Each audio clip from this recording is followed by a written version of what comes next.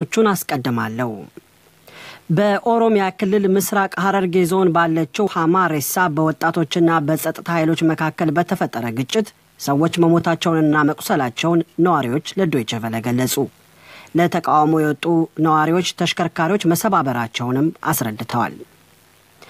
የኢትዮጵያ መንግስት በይቅርታ እንደሚለቀቁ ካሳወቃቸው እስረኞች መካከል ጋዜጠኛ ውብሸት ታየ እንደሚገኝበት ቤተሰቦቹ ዛሬ ለዶይቼ ቬለ ገለጹ።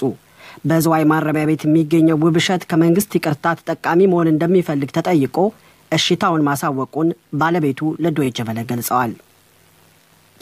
በሩሲያ የህዝብ ማጓጓዣ አውሮፕላን ተከስክሶ በውስጡ ያሳፈራቸው 71 ሰዎች በሙሉ አለቁ።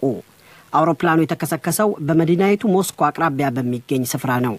ዜናው በዝርዝር በኦሮሚያ ክልል ምስራቅ ሐረርጌ ዞን ባለችው ሐማሬሳ በወጣቶችና በጸጥታ ኃይሎች መካከል በተፈጠረ ግጭት ሰዎች መሞታቸውንና መቁሰላቸውን ነዋሪዎች ለዶይቼ ቬለ ገለጹ።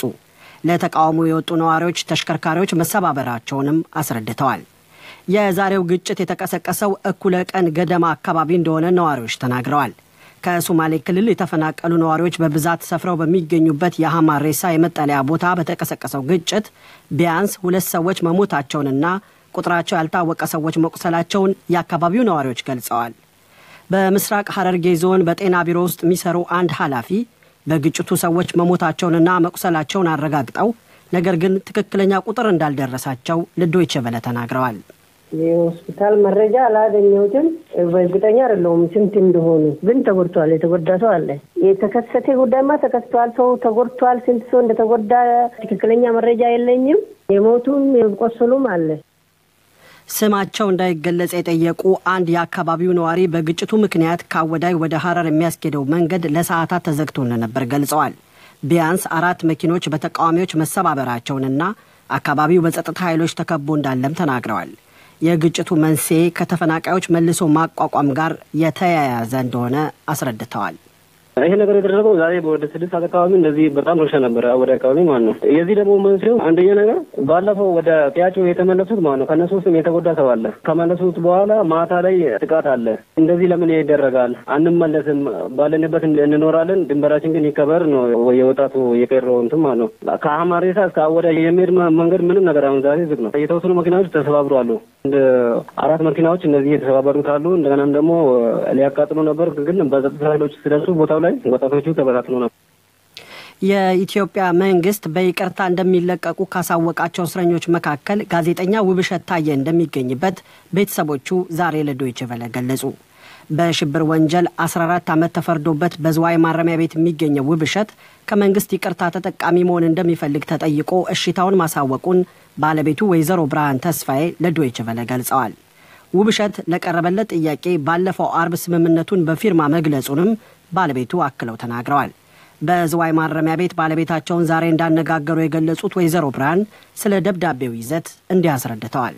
ፊርማ ያው 14 ዓመት ፍርደኛ እንደነበረ 13000 ብር ቅጣት እንደነበረበትና መንግስት በሰጠው ይቅርታ ተጠቃሚ መሆን ትፈልጋለህ አትፈልግም ነው አለ። የቀረበልኝ ጥያቄ መጀመሪያ እፈልጋለሁ ስል በቃ ይሄንን ፈርማሉኝ። በቃ ያለው በሁለት መስመር የተጻፈች ከላይ የፍርዴና ቅጣቱ ምናምን ከተጻፈ በኋላ መንግስት በሰጠው ይቅርታ ተጠቃሚ ሆኛለሁ ምትልናት አለ። ከዛ ውጪ ምንም እንትን ነገር የለውም አለ። የፌደራል ጠቅላይ አቃቤ ሕግ ባለፈው ሐሙስ የካቲት 1 ይፋ ባደረገው መሰረት በተለያዩ ወንጀሎች ተፈርዶባቸው በፌደራል ማረሚያ ቤት ከሚገኙ ታራሚዎች መካከል 298ቱ በይቅርታ እንደሚለቀቁ ውሳኔ ላይ ተደርሷል። ከታራሚዎቹ መካከል ጋዜጠኛ እስክንድር ነጋና አንዱዓለም አራጌ እንደሚገኙበትም ተገልጾ ነበር። ታራሚዎቹ ተገቢውን የተሃድሶ ስልጠና ከወሰዱ በኋላ እንደሚለቀቁ በመግለጫው ላይ ተጠቁሟል። ጋዜጠኛ ውብሸት ስልጠና እንደሚኖር ከመስማቱ ውጪ ቀኑ መቼ እንደሆነ እንዳልተነገረው መግለጹን ወይዘሮ ብርሃን ተናግራለች። የሱዳኑ ፕሬዝዳንት ኦማር ሐሰን አልበሽር የሀገሪቱን የደህንነት መስሪያ ቤት ኃላፊ ከስልጣናቸው አንስተው በሌላ ተኩ። ፕሬዝዳንቱ ሹምሽሩን ያደረጉት በሀገሪቱ እየተደረጉ ያሉ የተቃውሞ ሰልፎችን ለመቆጣጠር የጸጥታ ኃይሎች ተከታታይ ጥብቅ እርምጃዎች እየወሰዱ ባሉበት ወቅት ነው። አልበሽር ዛሬ ባስተላለፉት ፕሬዝዳንታዊ ድንጋጌ መሰረት ላለፉት 8 ዓመታት የደህንነት መስሪያ ቤቱን ሲመሩ በቆዩት ሙሐመድ አታ ምትክ ሳላህ አብደላ ሙሐመድ ሳሊህ መሾማቸውን መንግስታዊው የዜና ወኪል ሱና ዘግቧል። አዲሱ ተሿሚ ቀደም ሲልም የሱዳን የደህንነት መስሪያ ቤት ኃላፊ ሆነው ያገለገሉ ሲሆን ስልጣናቸውን የተነጠቁት አሁን በተሻሩት መሐመድ አታ ነበር። ፕሬዝዳንት አልበሽር ለሹምሽሩ ምክንያት ነው ያሉትን ባይገልጹም የደህንነት መስሪያ ቤቱ በሀገሪቱ የተለያዩ አካባቢዎች እየታየ ያለውን ተቃውሞ የመቆጣጠር ኃላፊነት በቀዳሚነት እየመራ ባለበት እርምጃው መወሰዱ አነጋግሯል። በሱዳን በምግብ ሸቀጦች ዋጋ መናር ምክንያት ካለፈው ታህሳስ መጨረሻ ጀምሮ ተከታታይ ተቃውሞዎች እየተካሄዱ ይገኛሉ። ተቃዋሚዎችን በተለይ አደባባይ ያስወጣቸው የዳቦ ዋጋ በከፍተኛ ሁኔታ መጨመሩ ነው። የዋጋ ጭማሪው የተከሰተው የሱዳን መንግስት ስንዴ ወደ ሀገር ውስጥ የማስገባት ኃላፊነቱን ለግል ድርጅቶች በመተውና ለዱቄት መግዣ የሚወጣው ገንዘብ በማሻቀቡ ነው። የደህንነት መስሪያ ቤቱ አባላትና አድማ በታኝ ፖሊሶች ይህን በመቃወም በመዲናዋ ካርቱምና በሌሎችም የሀገሪቱ ክፍሎች አደባባይ የወጡትን ተቃዋሚዎች ሲበትኑ ቆይተዋል። ተቃውሞ እንዳይስፋፋ በሚልም የደህንነት መስሪያ ቤቱ ከፍተኛ የተቃዋሚ መሪዎችን በቁጥጥር ስር አውሏል። ይህ ዶይቸ ቬለ ነው። የኬንያ ፕሬዝዳንት ኡሁሩ ኬንያታ በሀገሪቱ በህጋዊ መንገድ የተመረጡ መሪ መሆናቸውን የተቃዋሚ መሪው ዕውቅና እንዲሰጡ 11 የምዕራብ ሀገራት አምባሳደሮች አሳሰቡ። ማሳሰቢያውን ከሰጡ ዲፕሎማቶች መካከል የአሜሪካና የብሪታንያ አምባሳደሮች ይገኙበታል። አምባሳደሮቹ ዛሬ ባወጡት መግለጫ የተቃዋሚ መሪው ራይላ ኦዲንጋ ኡሁሩን እንደ ፕሬዝዳንት መቀበል ይኖርባቸዋል ብለዋል። ይህም በርካታ ኬንያውያን ለሚሹት ውይይት መሰረት ይሆናል ብለዋል በመግለጫቸው።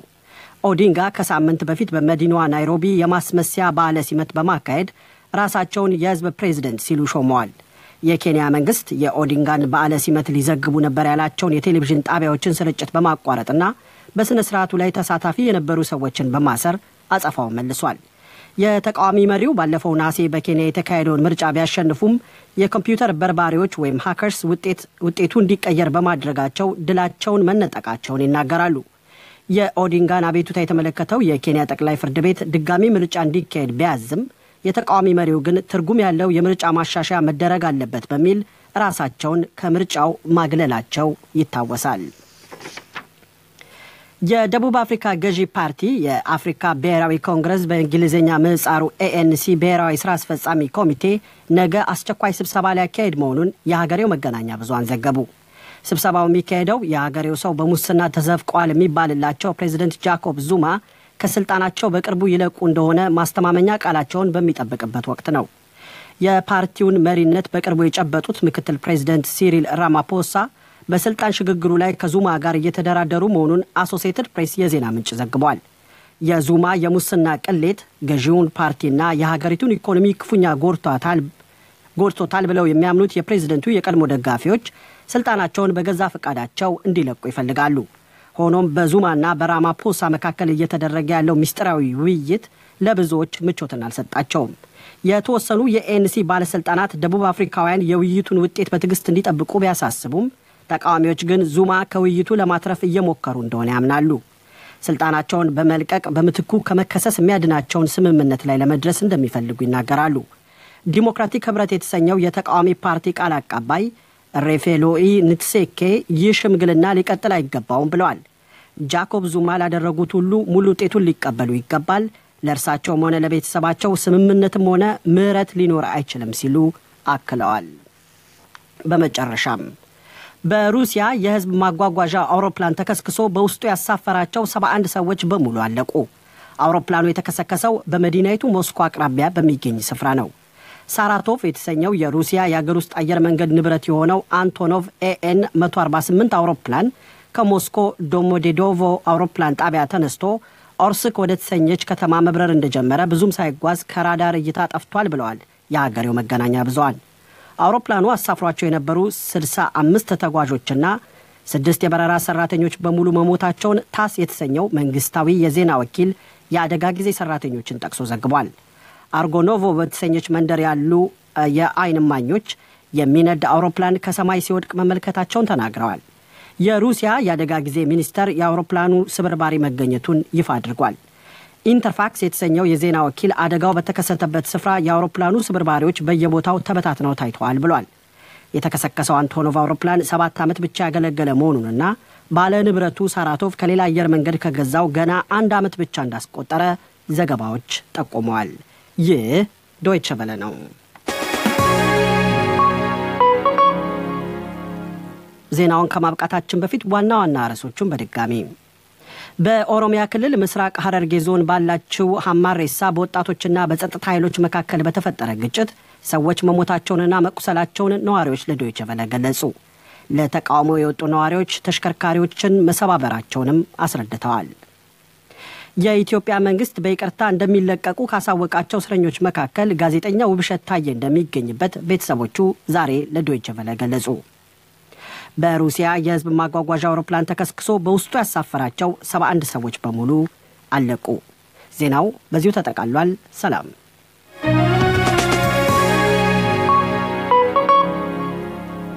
ዜናውን ተስፋለም ወልደየስ አሰማን።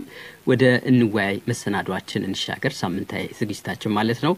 ባለፉት አመታት ኢትዮጵያ ያለፈችባቸው የፖለቲካ ውጥንቅጦች የመገናኛ ብዙሃኑ ሚና ቀይረውታል። በተለይ በኦሮሚያና በአማራ ክልላዊ መንግስቶች ቁጥጥር ስር የሚገኙ የሬዲዮና የቴሌቪዥን ጣቢያዎች ከወትሮ በተለየ ተቃውሟቸውን ሲዘግቡ ታይቷል። ለውጡ ግን ለኢትዮጵያ መንግስት ሹማምንት የሚዋጥ አይመስልም። የኢትዮጵያ መንግስት ኮሙኒኬሽን ጉዳዮች ጽህፈት ቤት ኃላፊ ሚኒስትሩ በቅርቡ በሰጡት ጋዜጣዊ መግለጫ ግጭት ተባብሶ ቀጥሏል፣ ውጥረት ነክሷል የሚሉ አሉታዊ ዘገባዎች ተበራክቷል ሲሉ ተደምጧል። በተካሄደ ውይይት የኢትዮጵያ ብሮድካስት ባለስልጣን አብዛኞቹን መገናኛ ብዙሃን ወቅሷል።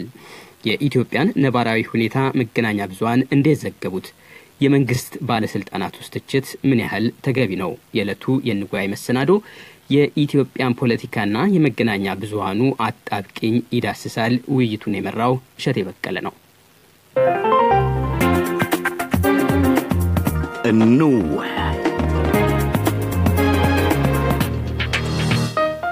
የኢትዮጵያ ፖለቲካ አዲስ መንገድ ቀይዷል። ባለፉት አመታት በአገሪቱ በነበሩ ተቃውሞዎች የሰው ህይወት ጠፍቷል፣ ንብረት ወድሟል። ተቃውሞዎቹ የክልል መገናኛ ብዙሃን የነበራቸውን ሚና ሙሉ በሙሉ ቀይረውታል። የህዝቡን ብሶት በየአካባቢው የሚካሄዱ ተቃውሞዎችንም መዘገብ ከጀመሩ ሰነባበቱ። የተወሰኑ የግል ራዲዮና ቴሌቪዥን ጣቢያዎችም ተቃውሞ መዘገባቸው አልቀረም። ፖለቲካውን የመተንተን ኃላፊነት የተጣለባቸው የመገናኛ ብዙሃን አጣብቂኝ ውስጥ ይመስላሉ። የዛሬው የውይይት መሰናዶ የኢትዮጵያን ፖለቲካና የመገናኛ ብዙሃኑን ይዳስሳል።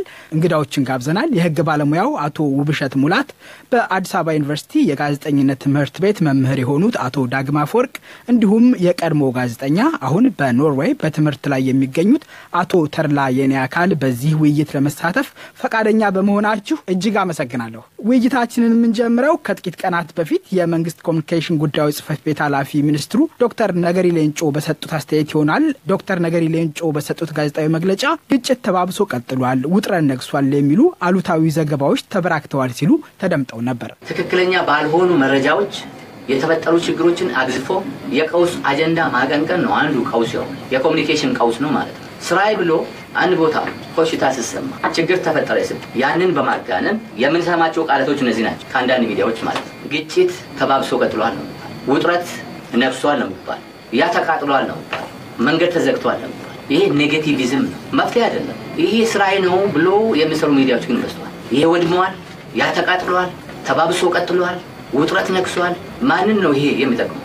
አቶ ዳግም ከርሶ እንጀምር። በእርግጥ የኮሙኒኬሽን ቀውስ ታይቷል። የኢትዮጵያ መገናኛ ብዙሃን የሰሯቸው ዘገባዎች ተቃውሞውን የማባባስ ሚና ነበራቸው። ምን ይላሉ? ይሄን ጉዳይ ለማየት እንግዲህ እያንዳንዱ ሚዲያ የሰራውን ዘገባ ማጥናትና የትኛው ለቀውሱ አስተዋጽኦ አድርጓል፣ የትኛው ደግሞ ቀውሱ እንዲፈታ የተሻለ ፖዚቲቭ ሮል ተጫውቷል የሚለው ማየት ይጠይቅ ይሆናል። ግን አጠቃላይ ምስሉን ስትመለከት አሁን በሚኒስትሩ የተገለጸው ነገር የሚመስለኝ ሚዲያ ጉዳዩን መዘገቡ በራሱ እንደ ስህተት የታየ ይመስለኛል።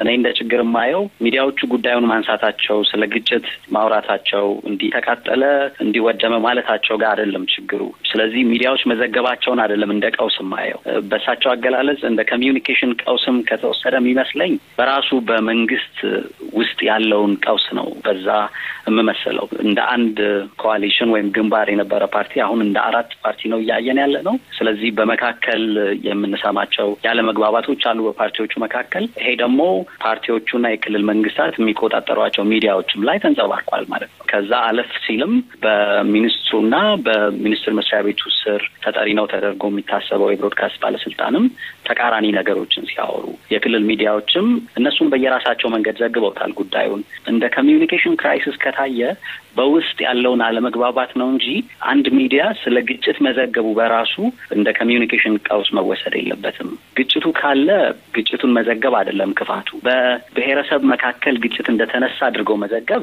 በብሮድካስት አዋጁም ሆነ በሚዲያ ሕግ ፈጽሞ የሚከለከል ነገር ነው። በጋዜጠኝነት ስነ ምግባርም ስታየው የማይፈቀድ ነገር ነው። ይሄንን ካረጉ ትጠይቃቸዋለህ። ግን በቂ መረጃ በማይደርስበት ምክንያት ሚዲያዎች ችግሩን ለመዘገብ ያደረጉትን ጥረት ለማድነቅ ነው የምወደው። እንደውም ተድላ አንድ ነገር ላንሳ። የክልል የኮሚኒኬሽን ባለስልጣናት ኮትሮ በተለየ ባለፉት ዓመታት በግል የፌስቡክ ገጻቸው ጭምር መረጃ ቶሎ ሲያቀብሉ ታይቷል። ይሄ እንደ ቀውስ ሲቆጠር ይሆን? በምንም አይነት መልኩ እንደ መጥፎ ነገር ሊቆጠር አይችልም። ያለንበት ዘመንም የዲጂታል ኤራውም በትክክልም እየተቀየረ ነው የመጣው። መንግስት ኮሚኒኬት የሚያደርግበትን ቻናል መቀየሩ ምንም አይደለም። እሱ አይደለም ጥፋቱ። ግን ተደራሽነቱና ምን ያህል ሰው ይሰማኛል የሚለውን አጠያያቂ ነው። ፌስቡክ የት አካባቢ ነው የሚሰማው? የኢትዮጵያ ውስጥ አሁን ተዘግቷል ያለው ጠቅላላ። አቶ ውብሸት የህግ ባለሙያ ነውት። የአገሪቱን ህግጋት የጣሱ ዘገባዎች ኢትዮጵያ ውስጥ ተቃውሞ በታዩባቸው ዓመታት ተመልክተዋል ወይ? በእርግጥ እንግዲህ ይህንን በሰፊ ጥናት ማድረግ ይጠይቃል፣ ወይም ደግሞ የሁሉንም የሚያሰራጯቸውን መመልከቱ እና ማጥናቱ ተገቢ ነው እዚህ ላይ ጠቅለል ያለ አስተያየት ለመስጠት። ነገር ግን እስከዛሬ በተመለከትኳቸው በተለይ ከኢትዮጵያ ውስጥ ነው የሚሰራጩት ወይም ደግሞ ፈቃዳቸው ከኢትዮጵያ የብሮድካስት ባለስልጣን የሆኑ ሬዲዮና የቴሌቪዥን አገልግሎቶችን የሚያሰራጯቸውን በተመለከተ ይህን ያክል የኢትዮጵያን ህግ ጥሰዋል የሚያሰኝ ነገር የፈጸሙ አላየሁም። ለዚህ ደግሞ መሰረት ወይም ደግሞ ጥሰዋል ወይስ አልጣሰም የሚለው የመጀመሪያው መንደርደሪያችን ህገ መንግስቱ ነው። ከዛ ቀጥሎ ደግሞ የብሮድካስት አገልግሎት አሰጣጥ የሚደነግገው አዋጅ ቁጥር 533/1999 አለ። እሱን ነው የምናየው እና መሰረቱ ህገ መንግስቱ አንቀጽ 29 ላይ ያለው ነው። በተለይ ንዑስ ቁጥር 6 ላይ ሐሳብን እንግዲህ ማንኛውም ሰው የመሰለውን አመለካከት ሐሳብ የመግለጽን መብት አለው። ይሄ ደግሞ ከሚከናወንባቸው ሚዲያዎች አንደኛው በብሮድካስተሮች አማካኝነት ነው፣ በሬዲዮና የቴሌቪዥን ፕሮግራሞች ማለት ነው። እና ገደቦቹ ሊሆኑ የሚችሉት በዋናነት በህግ ነው ሊገደብ የሚገባው። ከህግ ውጭ ሌላ ልትገደበው አይቻልም። ህጎቹ ሲወጡ ደግሞ የመጨረሻ እንትኖች አሉ፣ ልክ ምንም መጣስ የሌለባቸው ነገሮች ማለት ነው። ሐሳብ ሊገደብ የሚችልባቸው አንደኛው የጦርነት ፕሮፓጋንዳ ሲኖር፣ ሁለተኛው የግለሰቦችን መብትና ሰብአዊ ክብር የሚነካ ሲሆን፣ ሶስተኛው ደግሞ የወጣቶችን አስተዳደግ ወይም መልካም ባህሪ የሚነካ ከሆነ ሊታገድ ይችላል ማለት ነው ሐሳብን የመግለጽ መብት። በዝርዝር ደግሞ ወደ አዋጁ ስንሄድ በርከት ያሉ ክልከላዎች አሉ። ብሔርን የሚያጋጭ የሃይማኖት አማኞችን መብት የሚነካ ከሆነ፣ አገሪቱን ጸጥታና ደህንነት ጉዳይ እንደዚሁ አደጋ ላይ የሚጥል ከሆነ ሊገደቡ ይችላሉ። ማንኛውም ደግሞ ብሮድካስተር የሚያስተላልፈው ማንኛውም ዘገባ የሚሆን ፕሮግራም በመጀመሪያ ደረጃ እውነትን ትክክል መሆን መቻል አለበት። እውነትና ትክክል ሆኖ ነገር ግን የኢትዮጵያን የጸጥታና የመከላከያ ሁኔታ አደጋ ውስጥ የሚጥል ከሆነ ሊገደብ ይችላል እና ከዚህ አንጻር ኢትዮጵያ ውስጥ የጎላ ነገር ደርሷል ማለት አይቻልም። በዚህ ውይይት ላይ የኢትዮጵያ የመንግስት ኮሚኒኬሽን ጉዳዮች ጽህፈት ቤት ባለስልጣናትን እንደዚሁም ደግሞ የኢትዮጵያ ብሮድካስት ባለስልጣን ባለሙያዎችን ለመጋበዝ ጥረት አድርገን ነበር፣ አልተሳካልንም። አንድ ነገር እናንሳ። የኢትዮጵያ ብሮድካስት ባለስልጣን በቅርቡ አዲስ አበባ ላይ በተካሄደ ጉባኤ አብዛኛዎቹን ጣቢያዎች በዘገባዎቻቸው ተችቷል። ከተነሳው ትችት መካከል የክልል ራዲዮና ቴሌቪዥን ጣቢያዎች ይሄን ዘግበዋል፣ ይሄን አልዘገቡም የሚለው ይገኝበታል። የኢትዮጵያ ብሮድካስት ባለስልጣን የፌዴራል ተቋም ነው። በህግ የተሰጠው ኃላፊነት ምንድነው? ስልጣኑ ምንድነው? አቶ ውብሸት፣ ብሮድካስት ባለስልጣኑ በዋናነት ስራው ይመዘግባል፣ ፈቃድ ይሰጣል። በተሰጣቸው የፈቃድ መሰረት ስራቸውን እየሰሩ መሆኑን ያረጋግጣል። የአየር ሞገድ ይደለድላል። ያስተላለፏቸው ስራዎችና ፕሮግራሞች በአዋጁ ላይ የተቀመጡትን መስፈርቶች፣ ክልከላዎች አሉ፣ የሚደረጉም ጉዳዮች አሉ። እነሱን መተላለፍ ወይም አለመተላለፋቸውን ያረጋግጣል። ህጉን የጣሱ ካሉ እነሱ ላይ አስተዳደራዊ እርምጃም ሊወስድ ይችላል፣ ፈቃድን ሊሰርዝም ይችላል። ከዛ አንጻር የብሮድካስት ባለስልጣኑ ዋና ዳይሬክተር የነበሩት የሰጧቸው አስተያየት በአዋጁ ላይ የተመለከተውን የሚያሟሉ አይደሉም። ለምሳሌ ሸገር ሬዲዮን ኤፍኤም ሬዲዮን ሲናገሩ የድሮዋን ኢትዮጵያ ነው የሚዘግቡት፣ የአሁኗ ኢትዮጵያ የጣመቻቸው አይመስልም ምናምን የሚሉት ይሄ አዋጁ ውስጥ ባለው መስፈርት የሚወድቅ አይደለም፣ ህጋዊም አይመስለኝም። ሁለት ጉዳዮች ላይ አስተያየት መስጠት ፈልጋለሁ። ይቻላል። የመጀመሪያው በብሮድካስት ባለስልጣን የቅርብ ኮንፈረንስ ላይ የተነገረው ነገር እሱ ላይ ነው አስተያየት መስጠት የፈለኩት። የህግ ባለሙያው እንዳሉት ብሮድካስት ባለስልጣን በህግ የተሰጠው የመቆጣጠር ስልጣን አለ። ነገር ግን የዚህ ቁጥጥር ምክንያት ወይም ቁጥጥሩ የሚሰጠው ጥቅም ለምንድን ነው ከተባለ የህዝብን የማወቅ መብት ፕሮቴክት ለማድረግ ነው።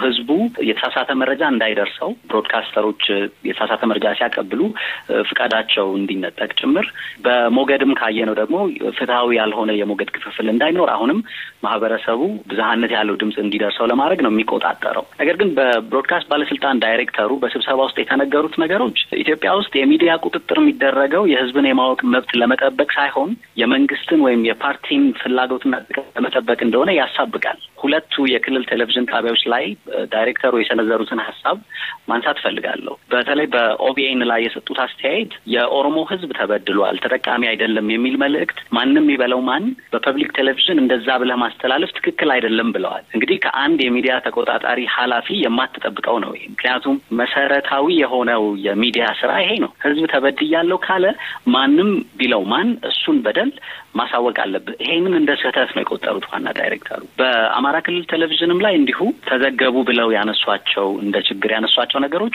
መሰረታዊ የሆነውን የሚዲያውን መብት ከግምት ውስጥ ያላስገቡ ናቸው። እንግዲህ ዳይሬክተሩ እነዚህን አያውቋቸውም ወይስ በፍላጎት ነው ስህተት ነው እያሉን ያለ ነው የሚለው ነገር አንድ ነገር ሊሆን ይችላል። በክልል መገናኛ ብዙሃኑና በብሮድካስት ባለስልጣን መካከል የነበረው የሐሳብ ልዩነት መነሾ ከወቅታዊው በኢህአዴግ አባል ድርጅቶች መካከል ካለው የፖለቲካ መቃቃር ወይም ደግሞ ካለው ነባራዊ ሁኔታ ጋር የሚያገናኘው ነገር አለ። እንደተመለከትነው የብሮድካስት ባለስልጣን ዋና ዳይሬክተሩ ወክለውት የመጡት የሆነ አካል እንዳለ በግልጽ ያሳውቃል። ምክንያቱም የሚናገሯቸው ነገሮች ሁሉ የሚዲያ ጥፋት ናቸው የሚሏቸው ነገሮች ሁሉ መረጃን መሰረት ያደረጉ። እንግዲህ ተቆጣጣሪ ተቋም ሲሆን በጣም በየቀኑ የሚሰራቸው ሪሰርቾች አሉ፣ ሚዲያውን ሞኒተር ያደርጋል። ስህተትም አለባቸው ከተባለ ከህጉ ጋር በተነጻጻሪነት እየተቀመጠ በዚህ ቀን እንዲህ አይነት ዘገባ እንዲህ አይነት የህግ ክፍተት ወይም ስህተት ፈጽሟል ተብሎ መተንተን ነበረበት። ያንን አላደረጉም።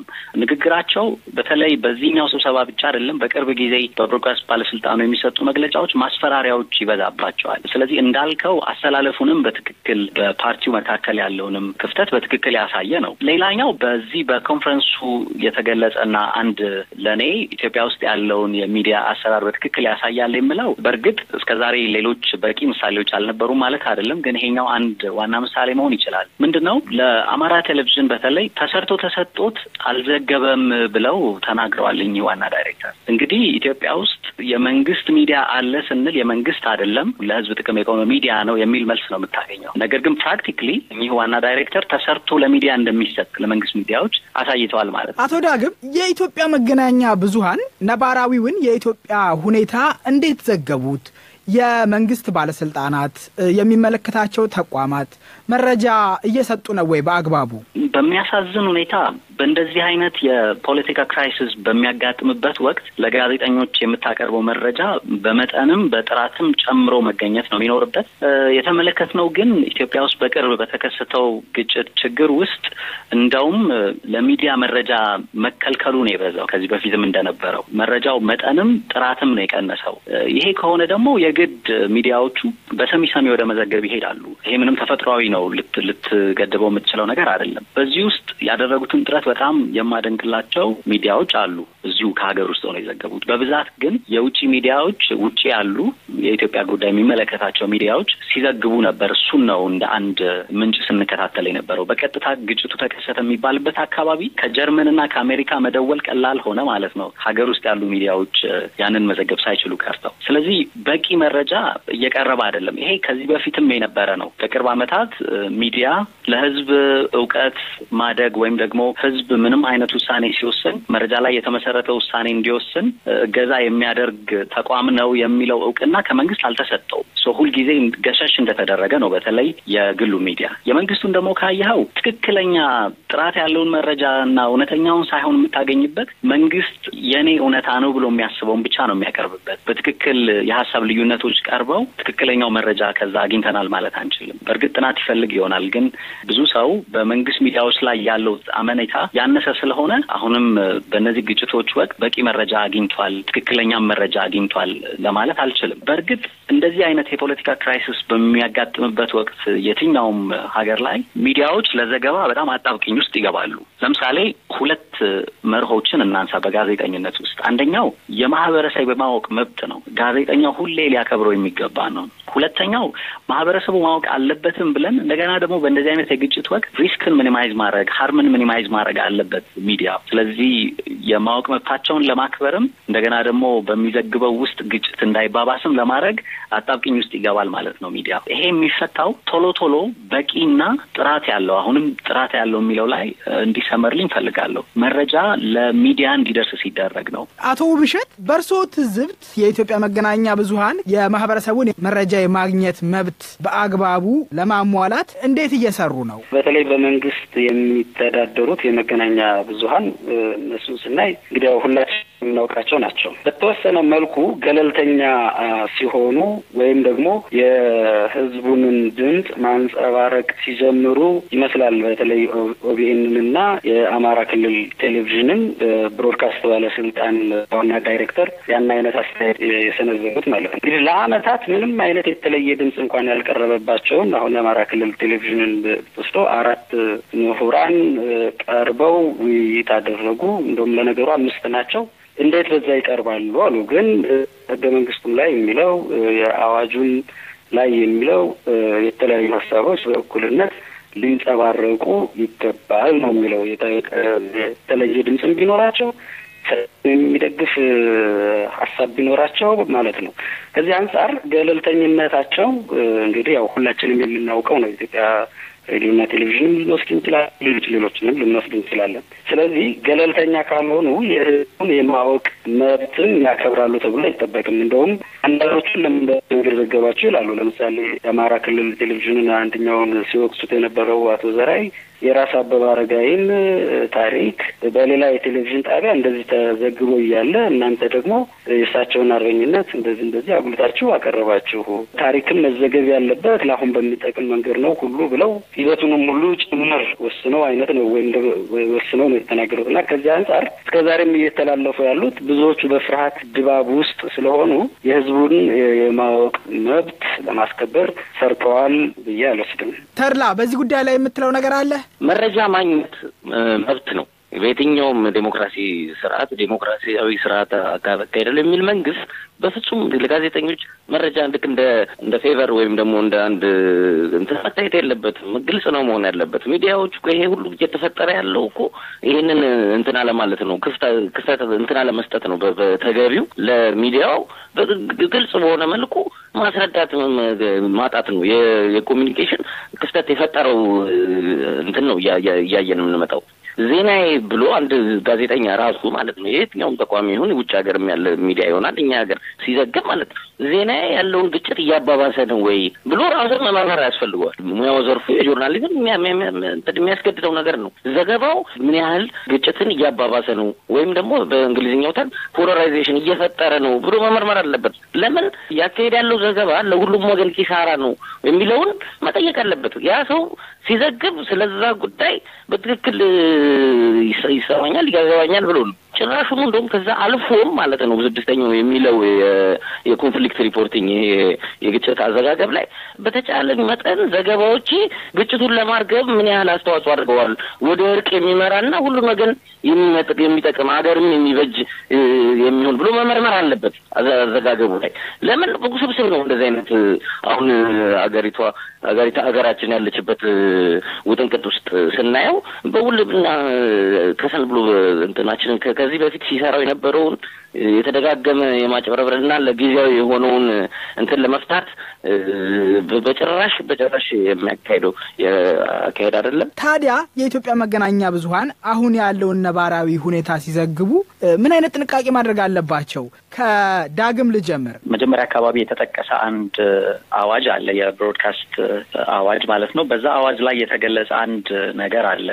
በተለይ ብሮድካስተሮች ማድረግ የሌለባቸው ነገር ምን እንደሆነ የሚገልጸው ማለት ነው። እዛ ድንጋጌ ላይ ብሔርን ከብሔር የሚያጋጭ ሃይማኖቶችንም የሚያጋጭ ግጭትን የሚቀሰቅስ ነገር መዘገብ እንደሌለበት በትክክል ተቀምጧል። በተደጋጋሚ የተነሳ ዘገባ አለ፣ በአንድ ቴሌቪዥን ጣቢያ የቀረበ ዘገባ።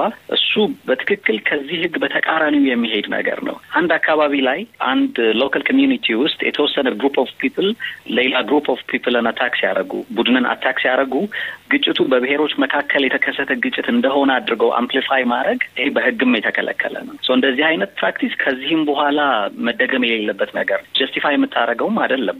አንድ ፕሮግራም ላይ ይሄንን ዘገባ የሰራ ጋዜጠኛ ጀስቲፋይ ለማድረግ ሲሞክር አይቻለሁ። ይሄ በጣም ስህተት ነው።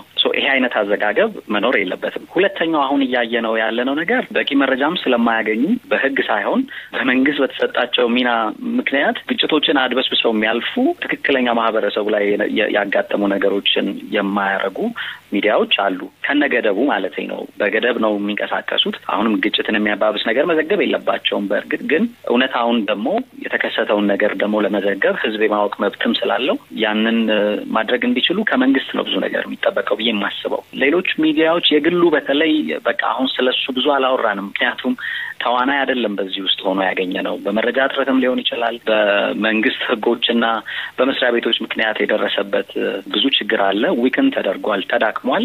አሁንም የሱ ሚና ከፍ ብሎ መታየት አለበት። ለኔ እንደ መፍትሄ ወስደው የመጀመሪያው ነገር አሁን ያለንበትን ፖለቲካል ክራይሲስ መፍታት ነው። በጣም ሲስተሚክ የሆነ ችግር ነው ያለው። ፓርቲውም ራሱ አድሚት ያደርጋቸው አሉ። ለይምሰል ነው ወይስ የምር ነው ከልብ ነው የሚለው ሌላ መወያያ ቢሆንም ግን ሲስተሚክ የሆነውን የፖለቲካ ችግር መፍታት ዋነኛው ነው። ምክንያቱም ሚዲያው ኦፐሬት እያደረገ ያለው በፖለቲካል ኢንቫይሮንመንት ውስጥ ነው።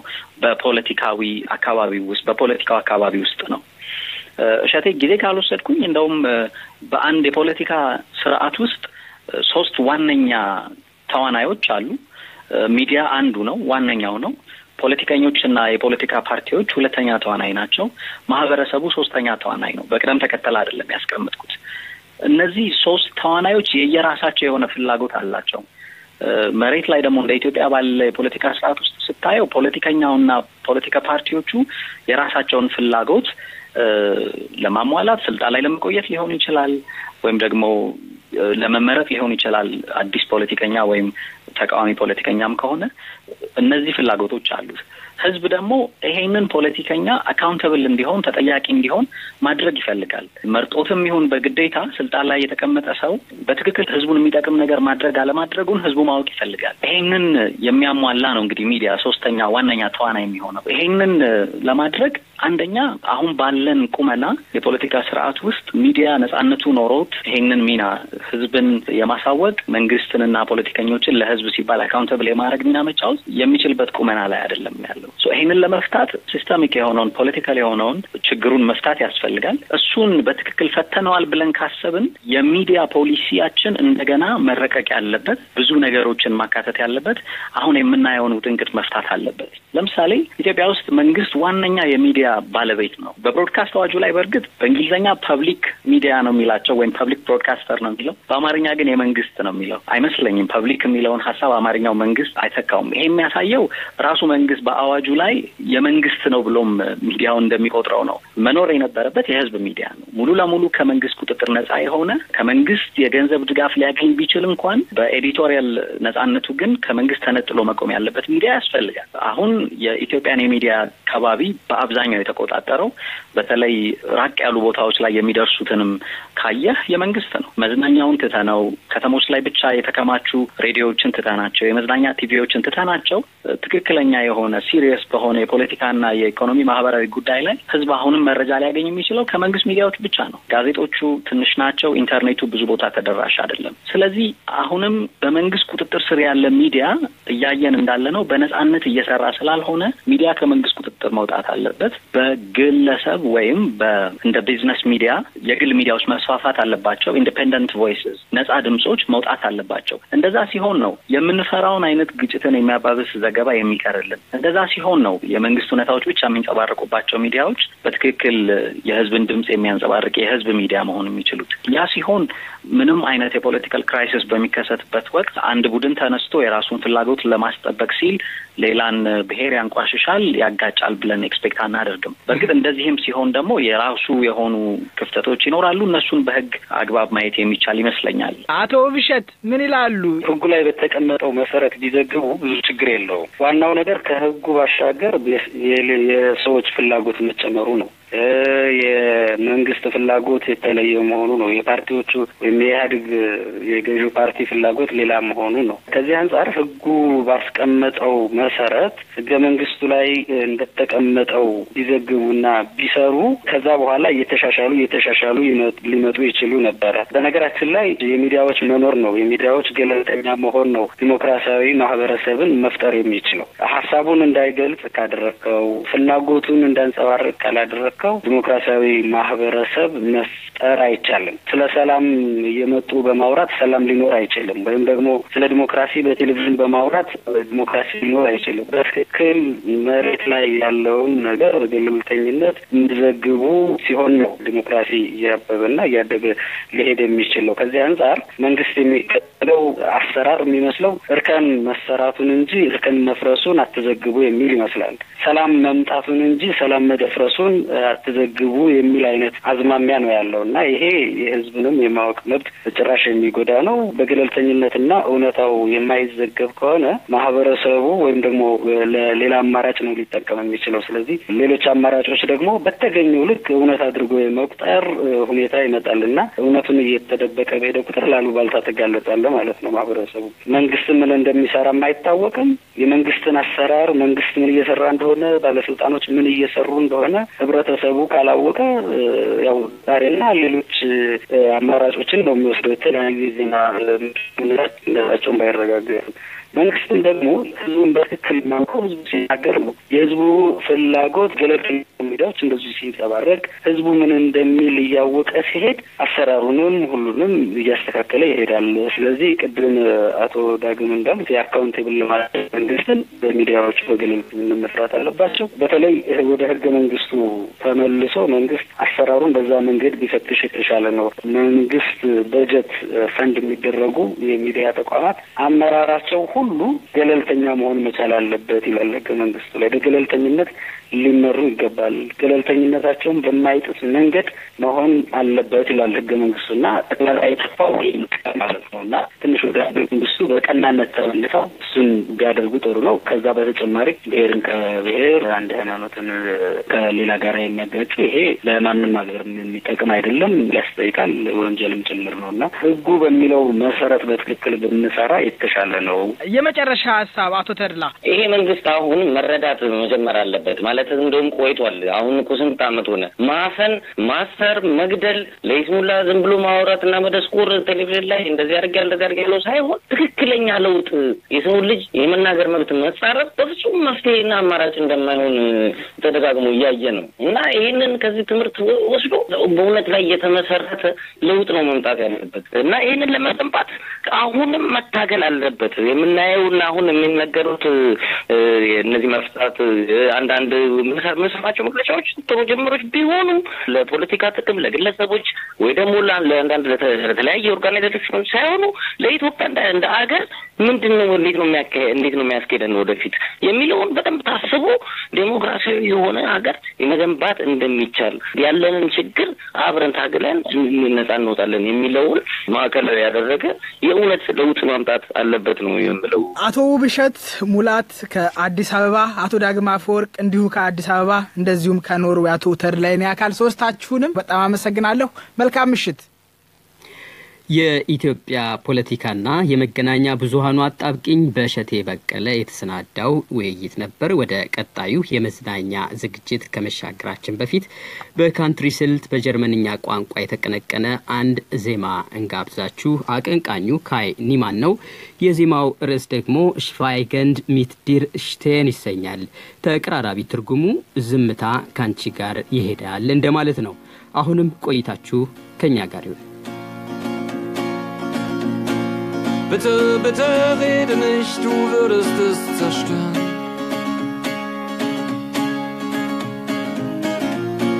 So wie du es sagen willst, kann ich es niemals hören. Jedes Wort ist eine Lüge, ganz egal wie du es meinst. Eine Träne schmeckt nur dann nach Salz, wenn du sie wirklich weinst. Halt mich fest, ich will schweigend mit dir stehen und wenn es sein muss, untergehen.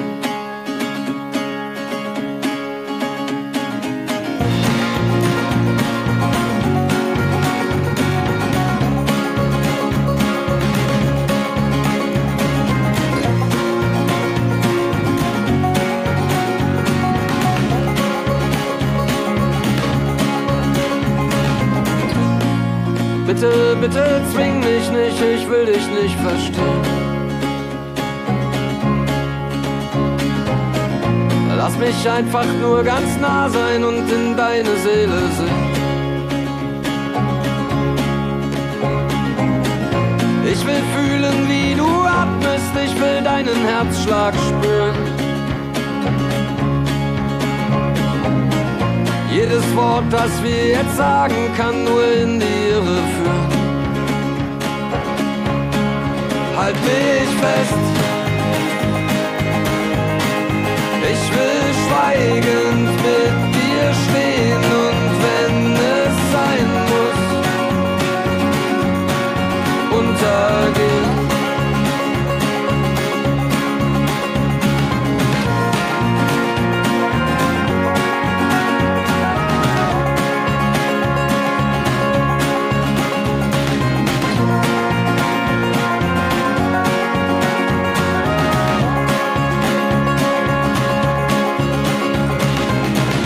Unsere Wahrheit ist ein Haus, das jedes Beben übersteht. Unsere Liebe ist der Mond, der sich für immer um uns dreht. Jedes Wort ist eine Lüge, ganz egal wie man es meint.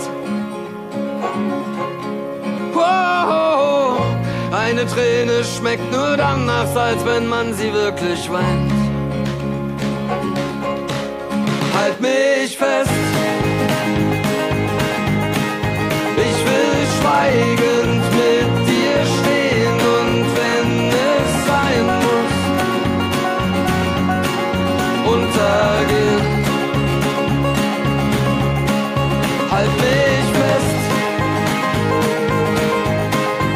ich will schweigend mit dir stehen und wenn es sein muss, untergehen.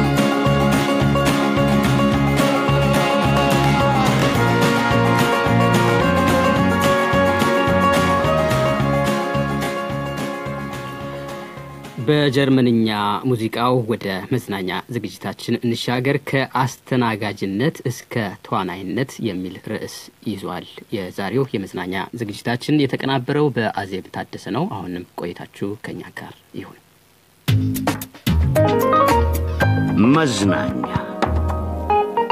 ሱራፌል ተካ ማለት ሰሜን ጎንደር መሃል ፒያሳ ተወልዶ ያደገ ከዛም በብዙ ስራዎች አልፎ አሁን ተዋናይ የሆነ በጣም ጥሩ ባህሪ ያለው ቆንጆ ልጅ ነው። በጎንደር እምብርት ፒያሳ ተወልዶ ያንገበረን ውሃ ጠጥቶ ጃንተከል ዋርካ ዙሪያ ተዝናንቶና ቦርቆ ያደገው ተዋናይ ሱራፌል ተካ በልጅነቱ ከሊስትሮነት ሎተሪ አዝዋሪነት ስራን ጀመረ።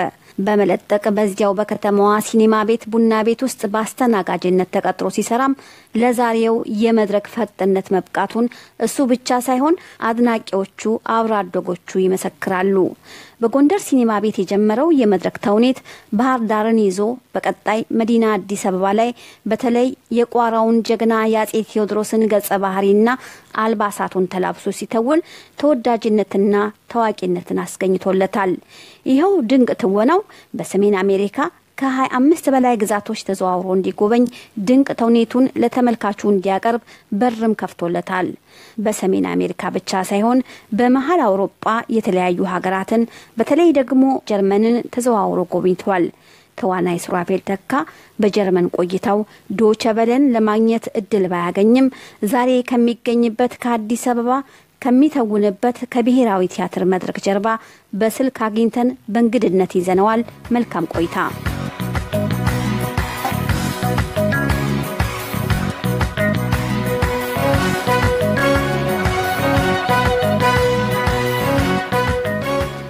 የዛሬው የመድረክ ተዋናይ ሱራፌል ተካ በልጅነቱ ፊልምን ማየት ስለሚሻ ብቻ ሲኒማ ቤት ተቀጥሮ በብዛት ፊልምን ለማየት እንደበቃና ከተመለከተው ፊልም በኋላ የተማረከበትን የፊልም አክተር ገጸ ባህሪን አስመስሎ መጫወት መጀመሩ ለዛሬው የቲያትር መድረክ ትወና ጥርጊያ እንደከፈተለት ይናገራል። ድሮ ከልጅነት ጀምሮ በተለይ ደግሞ ለኔ ትልቅ አስተዋጽኦ ያለው ሲኒማ ቤት አለ፣ ጎንደር ሲኒማ ቤት። ጎንደር ሲኒማ ቤት እና የኛ የቤተሰቦች ቤት ጎረቤት ናቸው እና ከልጅነት ጀምሮ በአጥር እየዘለልኩ ፊልም የማየት ልምዱ ነበረኝ። ልጅ ሆኜ ከፊልም ቤት አልጠፋም ብዙ ጊዜና ከፍ እያልኩ ሲሄድ እዛው ሲኒማ ቤት ውስጥ የመስራት ወይም ደግሞ ሲኒማ ቤት ውስጥ ባለ የክበብ ማለት የሻይ ቡና ክበብ እዛ በባሪስታነት መስራት ጀመርኩ ማለት ነው እና በርካታ የህንድ ፊልሞች ድሮ በጣም አይ ነበር። ማየት ብቻ ሳይሆን ፊልሞችን አይተን ከወጣን በኋላ ከጓደኞቼ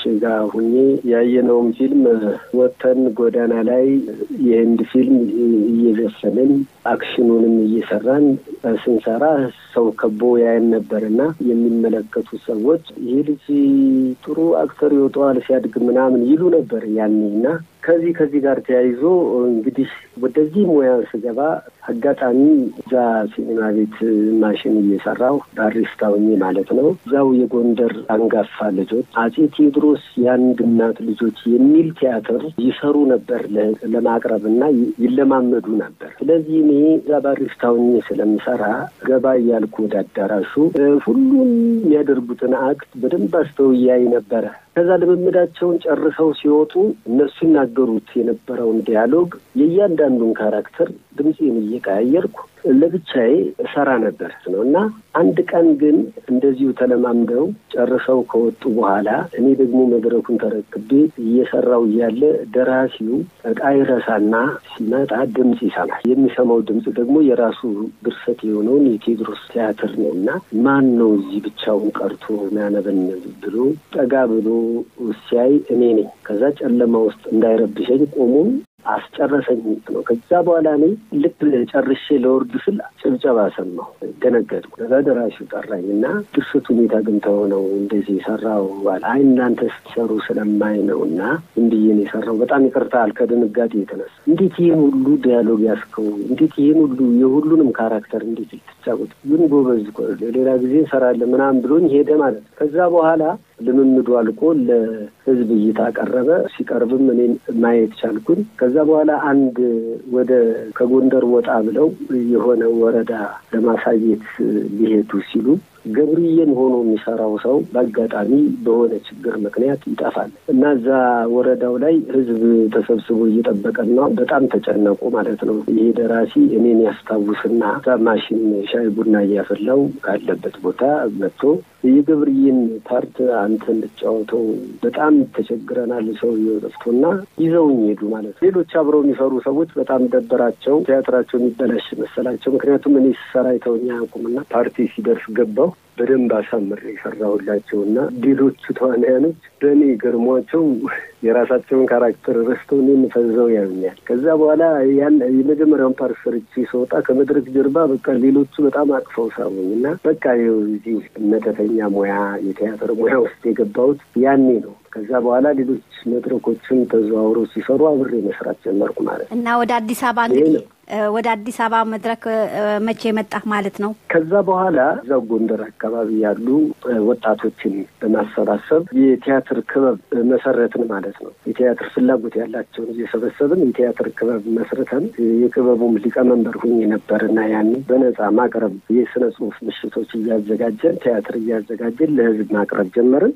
ገብርዬን ሆኖ ያለምንም ልምምድ ለመጀመሪያ ጊዜ በመድረክ ላይ ያቀረበው የዚያን ጊዜው ጀማሪ ተዋናይ ሱራፌል በዚህ ሂደት ላይ ሳለ መቀመጫውን በባህር ዳር ላይ ያደረገው የአማራ ክልል የባህልና የዘመናዊ ቲያትር ቡድን ሲቋቋም ተወዳድሮ አሸንፎ የተውኔት ጉዞውን ወደ ባህር ዳር አደረገ። በዚሁ የቲያትር ቡድን ውስጥ በተለይ የአጼ ቴዎድሮስን ገጸ ባህሪ ተላብሶ ለረጅም ዓመት አገለገለ። ከዚያም ነው በመድረክ ስራው ምሳሌ የሚያደርገው አርቲስት ጌትነት እንየው 2000 ዓመተ ምህረት ሚሊኒየም ላይ ያዘጋጀው የቴዎድሮስ ራዕይ የተሰኘው ቲያትር ላይ አጼ ቴዎድሮስን ሆኖ መጫወት የጀመረው። በዚህም ታዋቂነትና ተወዳጅነትን አተረፈ። ተዋናይ ሱራፌል ተካ አጼ ቴዎድሮስን ሆኖ በሰሜን አሜሪካ፣ አውሮፓ ብሎም በጀርመን የተለያዩ ከተማ መድረኮች ላይ ተውኗል።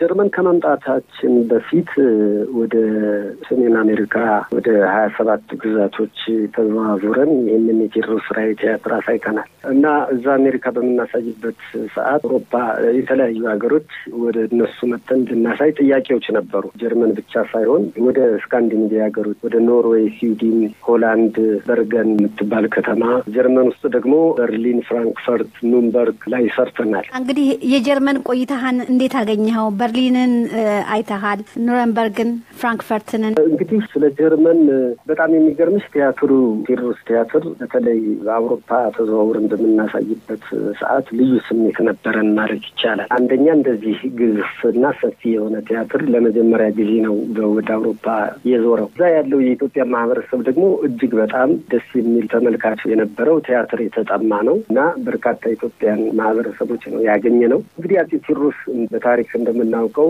ከአውሮፓዎች ጋር ያላቸው ግንኙነት ጠንካራ ነበር።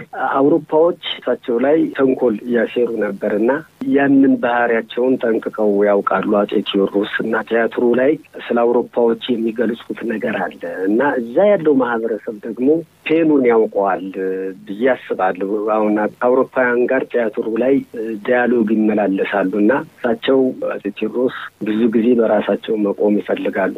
በራሳቸው አፈር አቅልጠው መድፍ ሴባስቶፖል መድፍ የሰሩ ናቸውና አውሮፓዎች ጋር ያላቸው ግንኙነት ትንሽ እንቁላቸውን ስለሚያውቁ የሚናገሯቸው ዲያሎግ አሉ እና ያንን ዲያሎግ በምንለዋወጥ ሰዓት ተመልካቹ ከመቀመጫ ተነስቶ ነው የሚያጨበጭበው። ምክንያቱም እንግዲህ እዛው ስለሚኖር ይሄ ተመልካች የአውሮፓዎችን ባህሪ ያውቃል ብዬ አስባለሁ እና የልቡ የደረሰ ያለ በቃ የበላይነቱን ያሳየበት ነው። ሁሉም በፉከራ ይገልጻል። በሚያስፎክረው ነገር ይፎክራል። ተመልካቹ በሚያሳዝነው ነገር ያዝናል። በሚደሰተው ነገር በሚስቀው ነገር ይስቃል እና ልዩ ስሜት ነው የነበረው እና በጣም ደስ የሚል ነበር። በእርግጥ ጀርመንን ግለጽልኝ ካልሽኝ ደግሞ ጀርመን እጅግ በጣም ሰፊ ታሪክ ያለው ነው። ስፔሻሊ በርሊን ላይ የሰማነው በርካታ ታሪኮች አሉ። ሙዚየሞች ገብተን ሙዚየሞች ላይ ያየናቸው የኢትዮጵያ ነገሮች ብዙ ነበሩ እና እነዛ ነገሮች ሰፊ ታሪክ ያላት ከተማ እንደሆነች ታስታውቃል። ሱራፌል ተካ እንግዲህ መተወንም ብቻ ሳይሆን መተረክም ትችላለህ። ግን ለፕሮግራሙ ያለን ጊዜ በጣም አጭር ነውና በአሁኑ ጊዜ አዲስ አበባ ብሔራዊ ቲያትር መድረክ ላይ የምትጫወተው ቲያትር ምንድን ነው? አዲስ አበባ አሁን ብሔራዊ ቲያትር የቃቂ ውርዶት የሚል በጉራጌ ማህበረሰብ ላይ የተሰራ ፊታይ ቲያትር አለ። እዛ ላይ ተውናለሁ። ቲያትር የቃቂ ውርዶት ምን ማለት ነው? የሴት ስም ነው። በ18ኛው ክፍለ ዘመን የሴቶችን ሰብአዊ መብት የምትሟገት ሴት ነች። የመጀመሪያዋ ሴት ተብላ የምትፈረጅ ነች። ጥናታዊ ነው። ጥናት ተደርጎ የተሰራ ቲያትር ነው። ፊታዊ ነው እና የቃቂ ውርዶት የሚል ነው። በዘመኑ አንድ ባል 3 ሚስቶች 4 ሚስቶች ማግባት ይችላል የሚል ባህላዊ ነገር አለ። ያንን ባህል ሁሉ ያስቀረች ነው። ተሟግታ ማለት ነው። ሪቮሉሽን አነስታ ሴቶችን ሰብስባ ይህ አስተሳሰብ እንዲጠፋ ያደረገች ሴት ነች። ባለትዳርና የ2 ልጆች አባት የሆነው ተዋናይ ሱራፌል ተካ ከመሰነባበታችን በፊት መልእክቴን አድርሽልኝ ብሏል። በተለይ እዛ አውሮፓ ላሉ የኢትዮጵያ ማህበረሰብ በጣም ትልቅ ፍቅር አለኝ። ትልቅ መስተንግዶ ነው ያስተናግዱንና ማመስገን እፈልጋለሁ። በጣም ነው ያስተናግዱንና በሌላ ስራ ደግሞ መልሰን እንደምናገኛቸው ተስፋ እናደርጋለን። እነሱን ማመስገን ስለምፈልግ